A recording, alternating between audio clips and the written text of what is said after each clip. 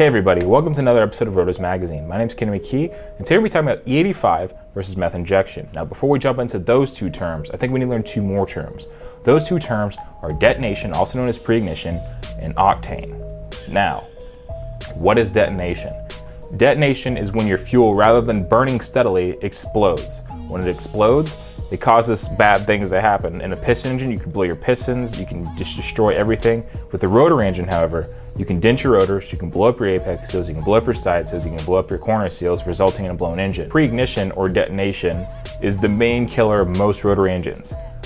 So, before we flip there, what is octane? Octane is the measure of how resistant to pre-ignition or detonation fuel is. So your higher octane fuels are more resistant to detonation. So that's why your rotary engines or higher performance cars require premium fuel, because you're either running a higher static compression or they're turbocharged or supercharged. So higher compression, higher static compression or forced induction will require your engine to run higher octane fuels. Now, the problem with higher octane fuels, 91 octane, 93 octane in America, is that the fuel isn't necessarily the best at combating high horsepower heat levels. So what we do is we use two systems. There's two main systems that are used. There's obviously race fuels and stuff, but on the street, you have meth injection and you have E85. So let's jump into meth injection versus E85. Both these things are used to raise your pre-ignition resistance. They use it and they accomplish it in two separate ways. Meth injection uses an external pump and a nozzle and injects a mixture of meth and water into your intake tract, whereas E85 is just an alternative fuel that you run through all your fuel system. Now, with meth injection, the main con with it is that the pump can fail. And luckily nowadays, there's plenty of fail-safes in place to actually reduce the damage that can be done or completely stop it altogether. However, when the meth pump fails, if it fails, it can fail catastrophically.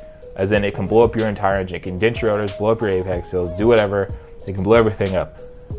Fail-safes nowadays can sit in line of the meth injection, read the amount of meth going through, and if it reads something's off, it can pull your timing for you, it can do whatever, basically to help save your engine. But these things don't always work. You need to be advised that if you're going to be running a meth injection system, be ready to shell out for a blown engine in the case that the thing fails. Is it likely? No, if the fail-safes are in place, but you always need to keep that in the back of your mind. So the main downside with E85 is that E85 isn't available everywhere and the amount of fuel it requires. E85 requires 30% more fuel than gasoline. And then E85 is also not available everywhere.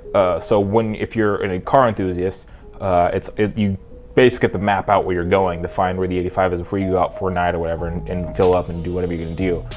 If you're lucky enough to have one near you, cool, but like not everyone has it near you all the time. So knowing location and knowing that it's going to require 30% more fuel, knowing especially if you own a rotary powered car, you already don't have good fuel economy, it might not be in your best interest to run E85 if you're not ready to just have to fill up all the time. Another thing with E85 is that you cannot premix E85 with normal premix. You have to be running E85 or alcohol specific premix. Otherwise it won't suspend in the fuel and you will have no lubrication qualities, resulting in premature wear of your engine, and that's bad news bears, obviously. So, meth versus E85, which one would I choose? Now, this is gonna be an obvious answer if you haven't already figured it out. It's gonna depend on what your situation is. Meth injection has been the go-to method for many people before the 2000s era when E85 became a thing. It was the go-to for Japanese tuners, it was the go-to for people in America, it was always the go-to, meth injection was. Basically, E85 is cheap man's race fuel. So you really can't go wrong with either one. It really depends on the availability of E85, what your fuel consumption is, what your actual goals are. If you're gonna be running on the quarter mile all the time, that's all you're gonna be doing, E85 is a great option because you're not gonna be driving around, you have to worry about doing whatever, you can just find the E85, put it in a jug and go to the track. But if you plan on driving a street car, if you're running like an aggressively ported car, we already have bad fuel economy, maybe meth injection might be the best way to go. However, you really can't go wrong with either way. Now, keep in mind, as far as investment go on the money side, meth injection is typically pretty cheaper than E85 because you're going to buy a $400 to $600 system, unless you go higher end where you can get the $1,000 system. With E85, you have to bolster up your entire fuel system. And many people like to say you have to change your lines, whatever, make it E85. That depends on where you sit. I'm not going to get into that debate, but with E85, you do need to run very large injectors, very large fuel system, very large fuel pump, bigger lines, bigger rails, all that stuff. You need to upgrade your entire fuel system. So whereas meth injection is going to be a $500 to $800 upgrade, E85 can be anywhere between $1,000 to $2,000 just to get the car running, and then you have to take into account all the other things. So when looking at these two systems, look at what your ideal cost is, what your method is, and what sacrifices you can make. Are you okay with maybe having a pump failure and having to rebuild the engine? Are you okay with having to look everywhere you go before you get gas? Are you okay with buying a special premix, maybe not being able to go out every night? Just keep all these things in mind. But both systems require great care to take care of, but both systems can also make you some great power over time, and I recommend both. Me personally, I run meth injection just because of the convenience, but I've also run E85 in my normal piston cars without any complaints whatsoever. So this is a little bit dense of a video, a lot of information. Hope you took something from it.